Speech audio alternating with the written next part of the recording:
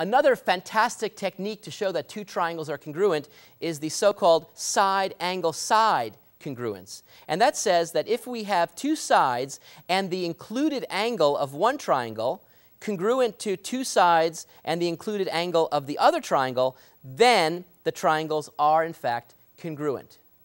And so if you look at this picture, we see that I have two triangles. This side is congruent to this side. This side is congruent to this side. And the angle in between each, they are congruent as well. When that happens, then in fact these triangles are in fact congruent. And why? By the method of side, angle, side.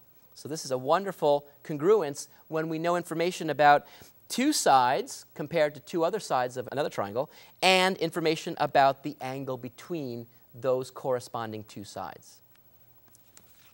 So, for example, in this figure, we're given that this angle is congruent to this angle. That's what that one mark here and one mark here means. And this side is congruent to this side. And the question is, can we now show that triangle ACB is congruent to triangle ACD?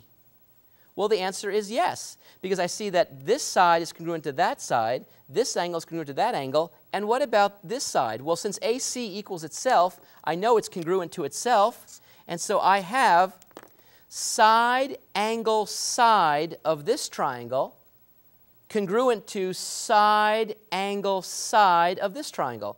Since side, angle, side are congruent, that means these two triangles are congruent.